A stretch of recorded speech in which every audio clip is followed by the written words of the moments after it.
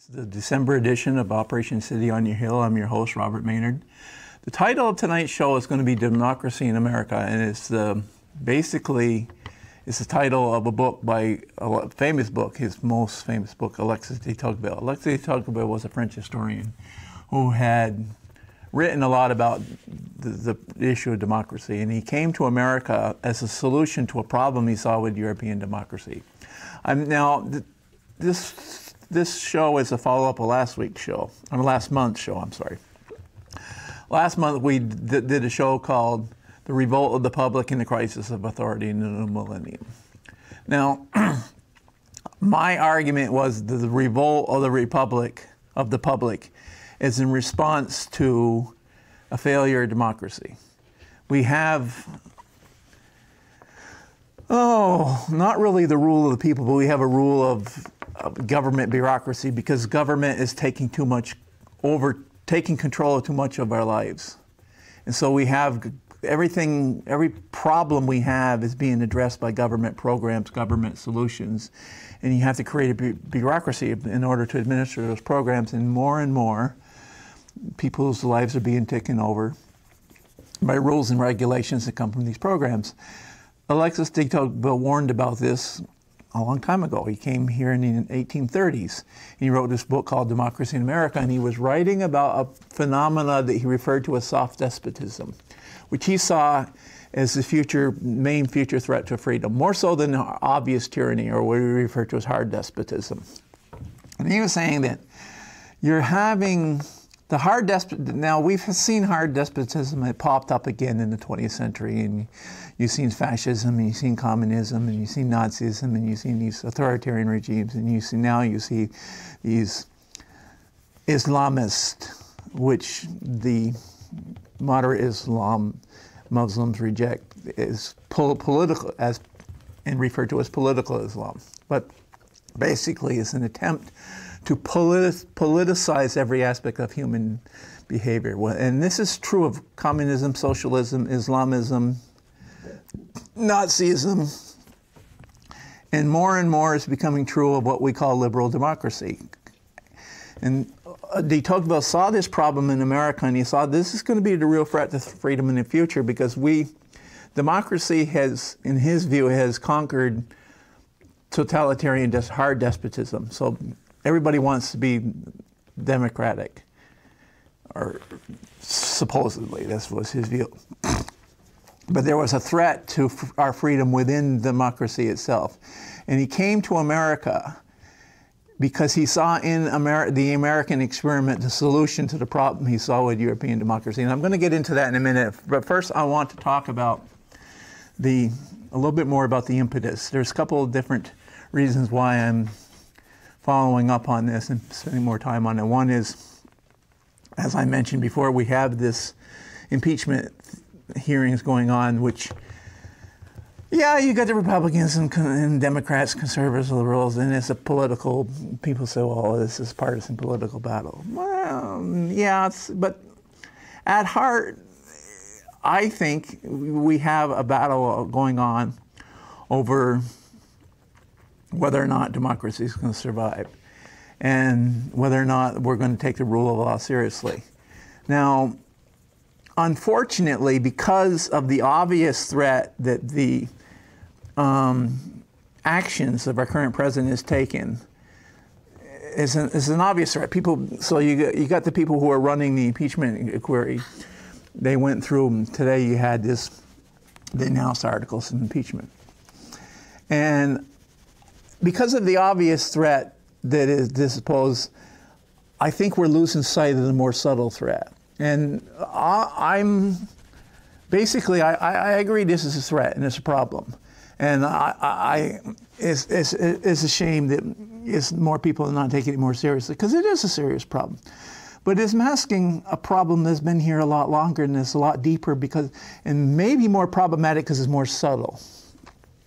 And the reason why I think we're not going to get this debate is because the people who would be in a position to be pushing back on this are pushing back in the wrong way. And that would be the ones who are supporting Trump against what is supposedly a deep state conspiracy. Now, because of this, a critique of the current liberal democratic order is going to, in many times, is being brushed off as these people pushing this deep state conspiracy theory. But, which is, you know, Trump's is a victim of this conspiracy by these ingrained bureaucracy that runs this, that don't want him to be elected. Well, if that was true, they wouldn't have kept the fact that they were investigating him secret as you were going into the 2016 elections. They didn't, if they were really conspiring to get rid of him, they could have easily got rid of him. It could have been all over them. They could have announced this. Instead, they're announcing a reopened investigation into Hillary Clinton. So if there was conspiracy to prevent him from being elected, they were doing a very good job of it.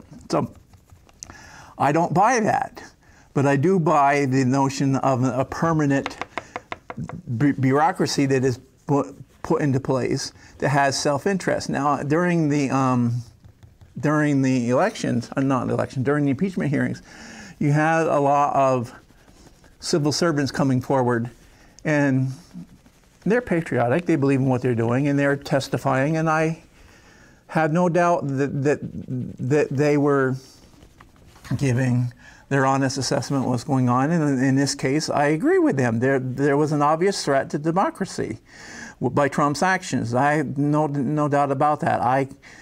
I'm not a progressive or a liberal Democrat, far from it. But in this case, the Democrats are right. The problem is that the obvious threat, like I said, the obvious threat to our democracy is hiding this more long-term and more subtle threat, and is skewing this argument, which we should be discussion we should be having. And I want to go into.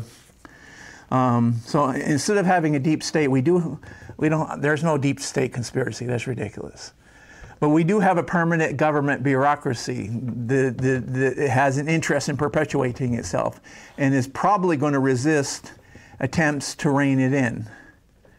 And so that, I believe, is real. And unfortunately, attempts to push it out, to point it out, or just suggest alternatives and saying that this so-called liberal democracy is not very liberal in the classical sense of the word. And it's actually authoritarian. But attempts to point that out and attempts to make that argument is going to be met with, you're going to brush, oh, you're one of these deep state conspiracy theorists. So the people aren't going to take it seriously. At least serious thinkers won't take it seriously. And that's the problem. Now, I decided to continue this along this line of argument back, right after I did the last show on the revolt of the public in the crisis of authority. I shared the show with a friend of mine who is the co-founder and current chairman of this organization in Indonesia. They're the educational and outreach arm of the largest Muslim organization in the world, and they're called the Live for All Foundation. And my friend, he liked it, and he sent me back an email, and he said, you know, because they're interested in the ideas of democracy too, they're fighting against radical Islam, and they're trying to present their version of Islam as a basis for freedom and justice. So he sent me back an email, and he said, there's this author, I think his name is Ryszard Legutko. He's Polish. And he was a Polish anti-communist resistance person during when Poland was ruled by communists. Now, I want to apologize to our Polish members of the audience because I'm pretty sure I butchered the pronunciation of his name. So I apologize for that. But he fought back against communism, and when Poland was liberated, they had great hope. The Polish Solidarity movement was looking towards people like Pope John Paul, and as figures that would lead them into, you know, this. Pope John Paul had written a lot about the crisis, the 21st the crisis. Our modern crisis is crisis of humanism, our understanding of the human person, and how to base a civil society or a social revolution on the dignity of the human person. And so his argument is that most of the totalitarian threats come from an underlying ideological presupposition, underlying premises. It has to do with the reality of the human being. And to Legutko's chagrin, he found out that this problem with the crisis of humanism existed in the liberal democracies too. When Poland was free and he's looking for a relief, he said, "My God, we're fighting some of the same problems ideologically. Yes, politically, economically, we're not having government ownership of property, so therefore it's freedom. That's not necessarily all that communism is about, government ownership of property. That's part of it. That's a means, not an end. And as someone like this guy was aware of, Pope John Paul was aware of, he had resisted the Nazi ideology and communist ideology, and he saw them as two sides of the same coin. And he wrote about the problems that were inherent within the ideological moral suppositions that was going to make our victory over communism short-lived. Pope Benedict later on, brilliant piece called The Dictatorship of Relativism. And he predicted the problems coming due to our philosophical idea, the basic principles upon which our political system rests were being compromised and did not match the basic principles upon which they were founded to begin with. And so Pope Benedict wrote about what he called the dictatorship of relativism. And this Polish gentleman, he wrote a book called The Demons in Democracy. What was the subtitle? Was The Totalitarian Temptations of Free Societies. And his argument was that one of the things that modern democratic systems have in common, democratic society, not systems, democratic society has in common with communist ideology, is that it is a totalitarian worldview in that politics makes up totality of the human being is a political animal, and that our nature can be shaped through political forces. And so the politics touches the totality of your life. All decisions are touched by politics, and your behavior is shaped by politics. And government is the institution that the best and brightest use the levers of those institutions to shape human society, to create utopia.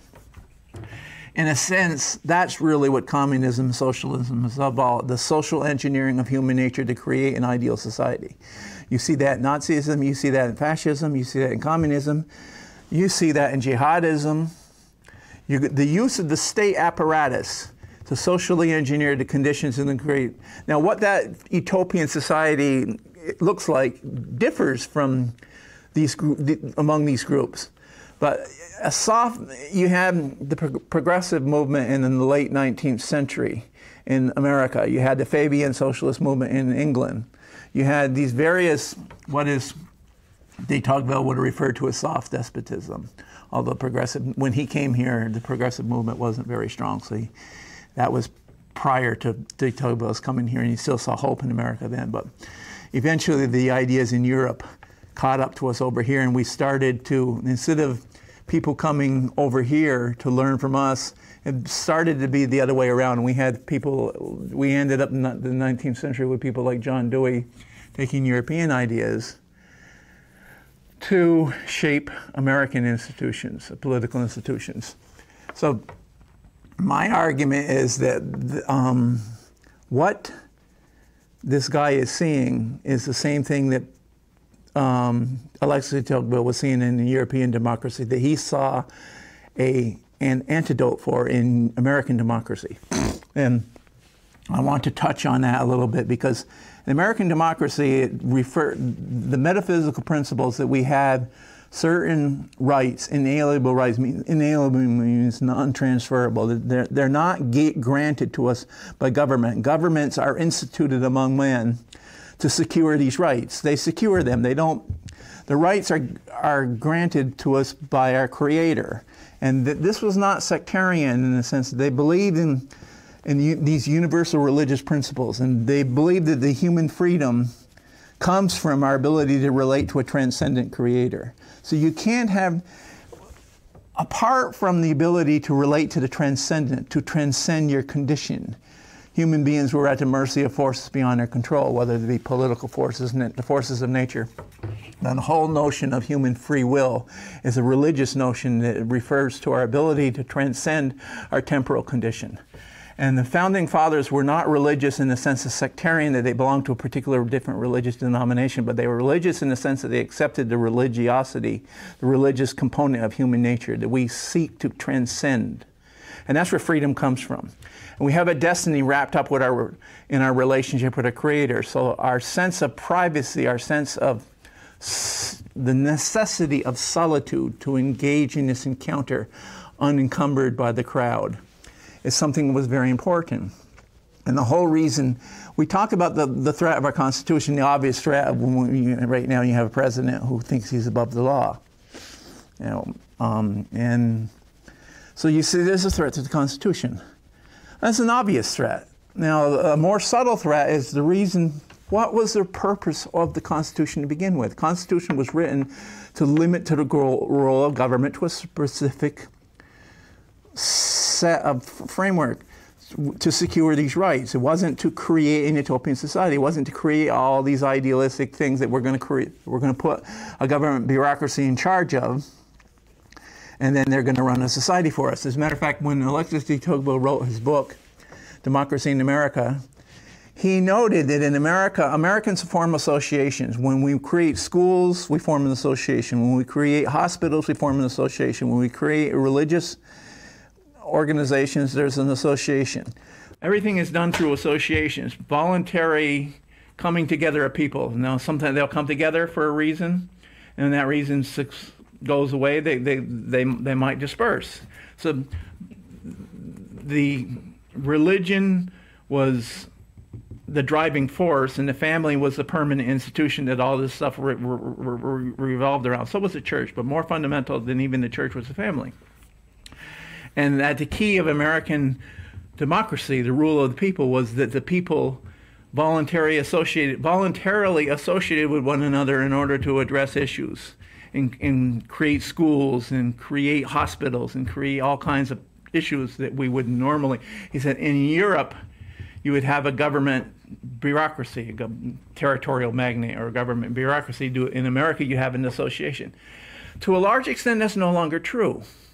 Both sides of the political spectrum are playing to their base and trying to use the government in order to create things that are going to make their base happy. Republicans are supposed to be the party of limited government. Well, most recently, President Trump and the Republicans are become obsessed about toilets. Oh, the water pressure is not good. They're going to do something about it. When government officials at a national level become so caught up in the minutiae of human concerns, then you're moving towards a totalitarian society because government is involving itself, its reach, in the totality of human experience. And that's where totalitarian comes from, and that's where this book talks about the totalitarian temptations in free societies. And he should put free societies in quote because they're not really that free, and that's why you have this revolt of the public, because you got a soft despotism, you got this control of ostensibly you're voting for the people who rule over you, but they're not ruling over you because they're setting up these government bureaucracies in order to take care of you, who are going to create the rules, and that's going to rule over you. And then you have, so there is a question that we need to ask ourselves. Are we a free society simply because we vote in a democratic process? Are the institutions of a free society solely political? Or is the free society part of what is referred to as a pluralistic order? Now, I want to, in a future dimension, future show, I might go into this in more detail. Pluralistic order in American society was based upon this notion of a pluralistic order. Government was very limited. You had three sectors of society. It was a Trinitarian view of society, of a pluralistic society. First and most fundamental was the moral cultural sector of society. That's the driving force, and reminiscent of that is Adam Smith's The Theory of Moral Sentiments. Human beings have a moral sentiment towards benevolence, and we have a desire to reach out beyond ourselves. You reach out to God, but you reach your Creator. You reach out to your neighbors. It's all part of an experience of transcending the self. It's part of our nature as religious beings. And Adam Smith primarily was a moral philosopher, known as an economist, but he's primarily a moral philosopher who took his moral philosophy and applied it to economics, and that's where he came up with his Wealth of Nations. But his most primary work was the Theory of Moral Sentiments. And then moral sentiment drives this. A society is either going to be held together by common moral values, moral sentiments, or it's going to be held together by force, because they cannot tolerate chaos. So the fundamental, most important sector of a free society, of free people, is a moral cultural sector. And we've subsumed the moral cultural sector into the political sector. And that's why we're heading towards a society that is not a free society. And that's why we got to revolt with the public. And we got people, oh my God, they're rejecting democratic institutions. Of course they are, because you're subsuming their cultural private institutions and privacy and private sector of society into a political sector of society. And then you wonder why people are in America today. I haven't got the article with me. Up to 70% of what the government does is dealt with through transfer payments, transfer from one group to the other. And now, instead of being a society where we voluntarily form associations and share with one another and cooperate with one another to get things done, now we lobby the government to take from one and give to the other. And we wonder why we're divided. We're more divided today than we ever have been, a lot of people says. No, you think? Really? Imagine that. We've got a transfer society where we're transferring wealth from one sector to another, and then there's corruption in politics because the stakes of winning and losing are so high, because all of these sectors of society have been crammed into the political sector of society. Economics is another sector of society. It should be independent of the government. Government should set the political sector of society, the one that sets the rules and secures our rights, should be the minor sector of a society, if we have a healthy, free society. But the totalitarian temptation, as this guy wrote about, in the free society, is that we're going to turn the political sector into society to a totalitarian entity where we're going to take care of everything politics. And we think because we have democratic institutions, we have elections, free and fair elections, therefore we're a free people. That doesn't necessarily make us a free people. And that is, I think this is why you have this revolt of the public. Again, and I can't stress this enough. I sound like a broken record. But we've gotten so far away from it. And I'm not saying we had it perfect. There's a lot of problems but at least in terms, we had a long way to go. The abolitionist movement to abolish slavery was also a peace movement, was also a movement to limit government. The premises, philosophical and moral premises of one person ruling over another that they fought against in slavery was the same premises that they fought for to limit government. The rule of one person over another is something that was not. The Quakers didn't want to see government at all because they didn't think there was any legitimate. Now, I'm not saying we should go as far as the Quakers, but my argument is that the problem of slavery, which was so obvious an affront to our values, was philosophically rooted in the rule of one person over another. That one person, one set of people are designed to rule over another. Well, that's very similar to these 20th century totalitarian ideologies, and even the ones that are more, even the ones that are softer, despotism. You got these bureaucrats who are set to the idea of self-government that was a very integral part of the abolitionist movement. The same ideals of our Declaration of Independence were driving the ideals of the abolitionist movement, which I considered to be the greatest moral movement in history. You took an institution that had been with us since the dawn of humankind, and you pretty much got rid of it in a large portion of the society. Well, it's coming back now, and it's never fully got rid of, but there was a very strong resistance to the notion that some people were destined to rule over others. And I think that we need to get back to this notion, because which we consider to be the basis of democracy, but we're not really.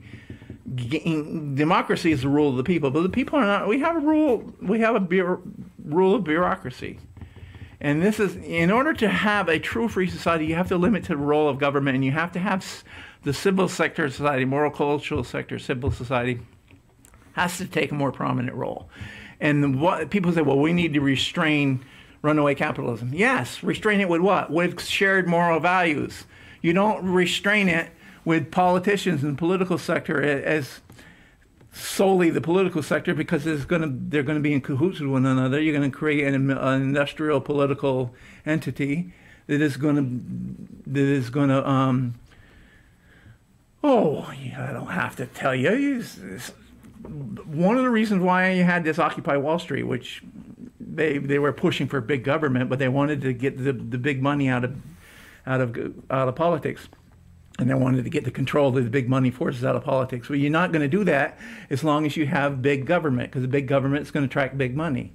You need to expand the role of civil society. You need the moral persuasion. You need the role of shared values in order to put in check the greed that possibly, instead of having an economic system run by greed, you should have an economic system run by creativity and the desire to share the fruits of your creativity with others.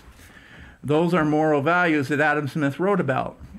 It's not the check on greed and the desire to accumulate all these goods is not bureaucratic regulation. The check on that is shared moral values. And we understood that at one point, and we didn't fully, this experiment in my mind was never fully allowed to reach its full potential, because as we were starting to get somewhere with the abolitionist movement, all of a sudden we started having these reversal of the flow of ideas, instead of the American Declaration of Independence going out to the world and inspiring a global abolitionist movement like it did, you had these socialist ideas, socially engineering utopian ideas came back and started influencing the American universities. And our university system took, and through our university system, it seeped into others. So now today we have a problem with the people rejecting the institutions of democracy. And my argument is the reason why that has happened, because the institutions of democracy all by themselves do not represent a free society. It's just part of a larger picture of a pluralistic order. And we don't have that with what is called liberal democracy today, because we have the moral cultural sector of society assumed into the political sector. And we need to reverse that, and we need to get away from that.